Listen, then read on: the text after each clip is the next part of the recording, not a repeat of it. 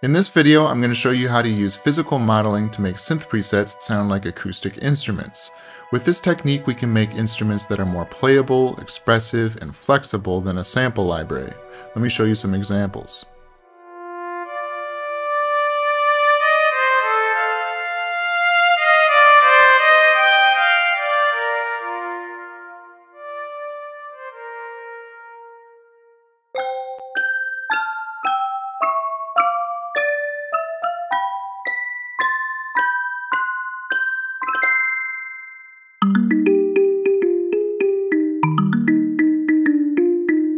If you want to download these presets, I left links in the video description.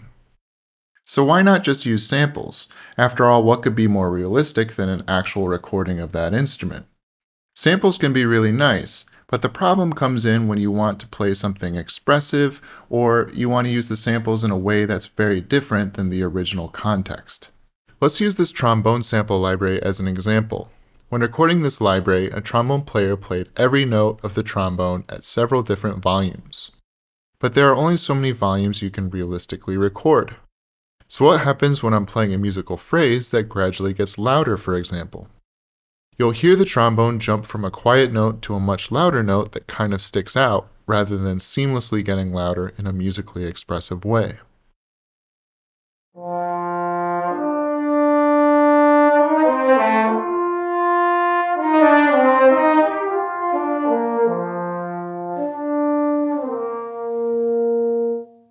Now, what if we don't have a big, expensive sample library? What if we just have one note? When I start playing in a different range, the timbre gets weird. The low notes are longer and duller, while high notes are shorter and too bright.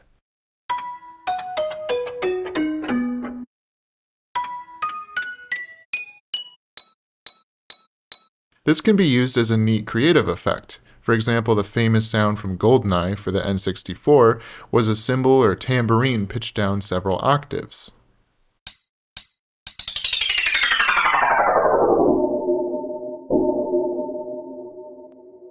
It's a cool sound, but it sure doesn't sound like a tambourine anymore.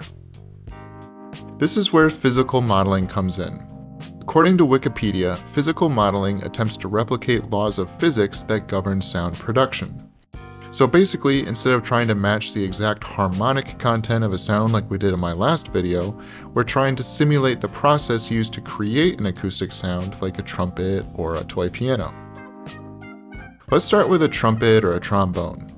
To make a sound on a brass instrument, you blow into it.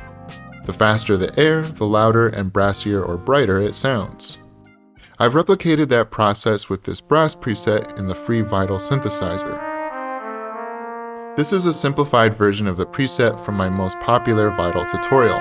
In that preset, envelope 1 controlled volume and wavetable position. The higher the wavetable position, the brighter or brassier the sound is because it's adding harmonics. In this version, instead of using an envelope to control volume and wavetable position, I'm using the mod wheel. Then I'm controlling the mod wheel with a breath controller.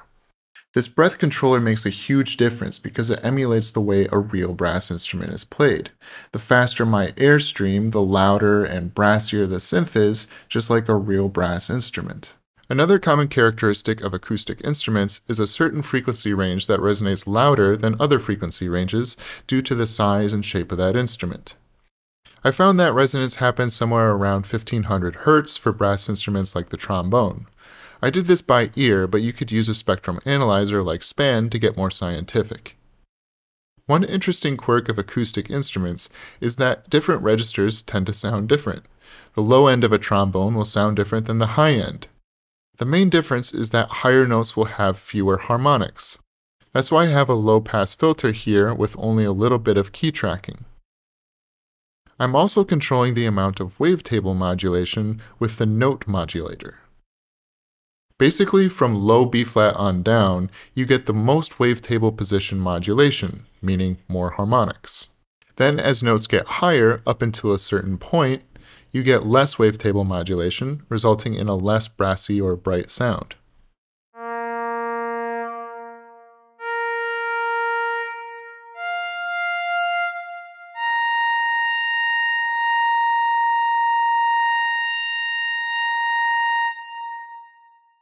Another important ingredient for this preset to sound realistic is convolution reverb.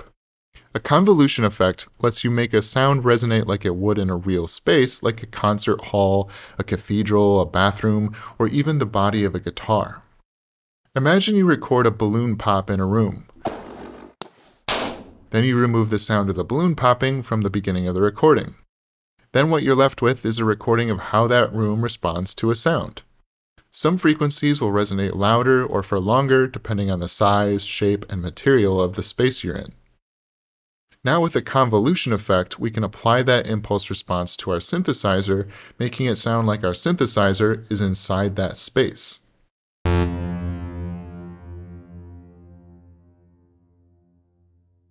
For this brass sound, I'm using an impulse response called Brass Hall found in Ableton's Convolution plugin.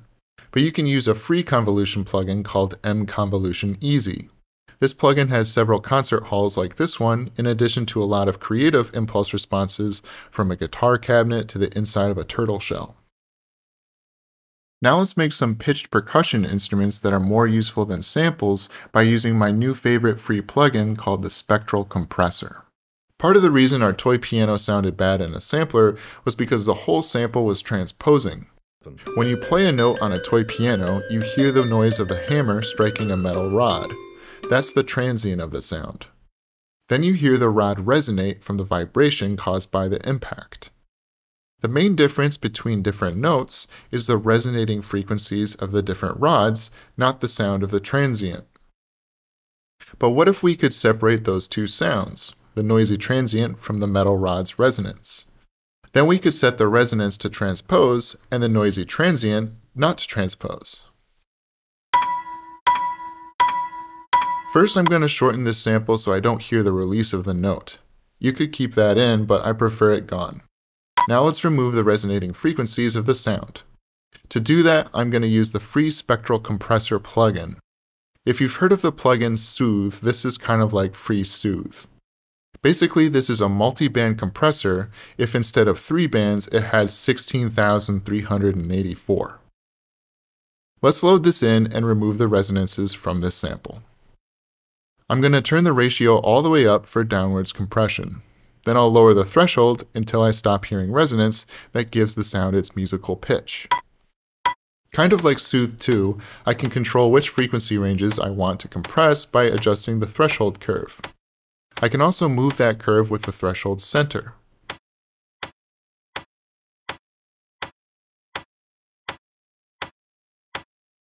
This can help me only compress the parts I need to.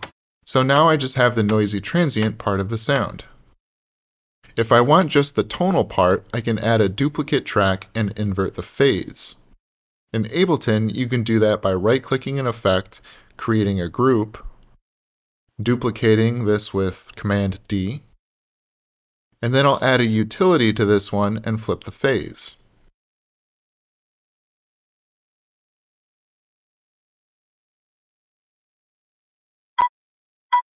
Now I can hear everything that I was cutting out. So I could make a wavetable out of this portion, but I'll save that for another video. For now, I just want this noisy little transient. I'll make my own resonances in Vital. So I'll bounce this track and drag it into the sampler in Vital.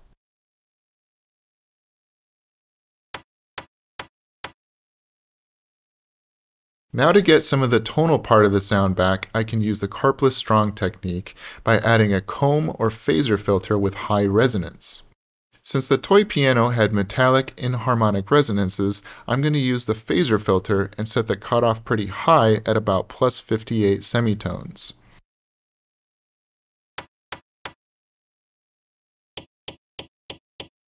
Then I can turn on key tracking to play different notes. If I want the resonances to really ring out, I can turn resonance up to 100%.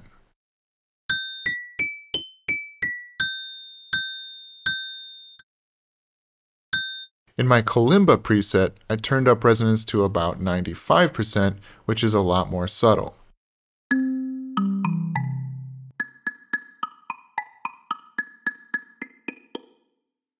This sound was made using the same technique of removing the resonances from a kalimba sample until I was left with a noisy transient. Then I reintroduced some resonance with the key tracking phaser filter and the oscillator, which I'll get to soon. Now back to our toy piano preset. With resonance at 100%, the filter can ring out for a long time. So if you want more control, you can use an envelope to control filter mix.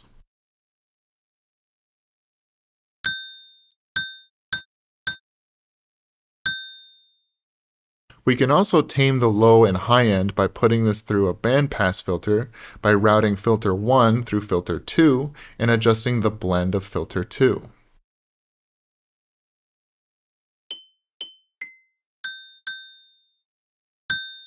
Since I'm missing the harmonic portion, I can just add a sine wave. Then let's control the sine wave's volume with another envelope.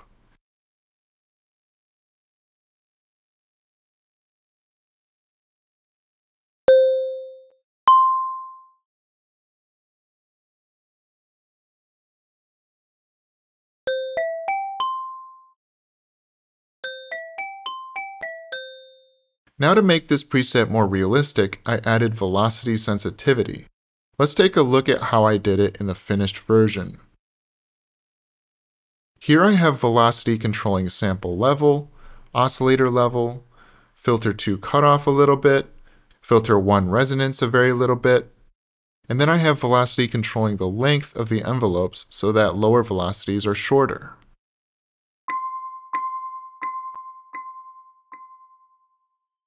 If you want velocity to change the shape of the envelope, you could set it to modulate modulation power in the matrix.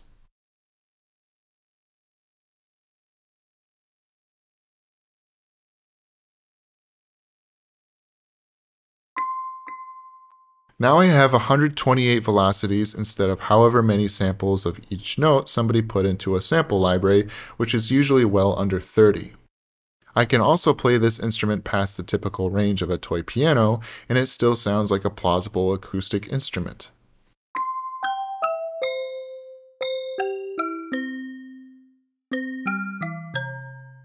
We can also manipulate the preset more easily than a sample.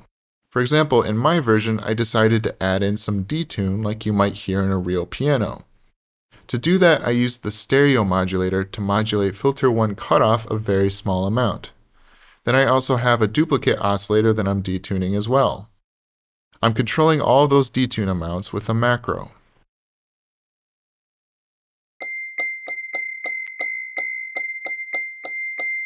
I also set the preset to be mono so that the detuned voices sound like they're coming from one source, rather than one from the left channel and another from the right.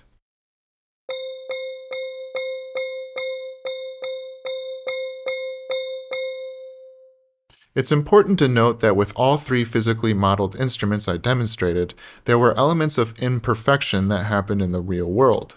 In the brass instruments, my airstream added an imperfect but expressive element to the sound. The airstream was heard because it was controlling the volume and brightness of the sound. Then when we made a kalimba, we kept the noise from the sample, which created imperfect resonances when applying the phaser filter. Most of the appeal of an acoustic instrument is hearing the player's expression, but another part of the appeal is the unexpected imperfections caused by the quirks of the instrument or the inaccuracies of the player. That's why I frequently add a very subtle level of randomness to these sounds. I might set a random LFO to modulate a wave warping algorithm like smear, or I might use the random modulator on a percussive instrument so that every note has a slightly different value for another parameter controlling timbre. It's important to note that these presets can't fully replace the performance of a talented human musician. There are so many subtleties to a musical performance that a musician spent years practicing. And there are a lot of idiosyncrasies of each instrument that are difficult to account for as well. But physical modeling can be useful when you can't afford to hire a musician, and if you want an instrument that's more expressive and flexible than a sample. Physical modeling is also useful for creating new instruments that are based on the physics of existing instruments. So anyways, I hope you enjoyed the video, and thank you for watching.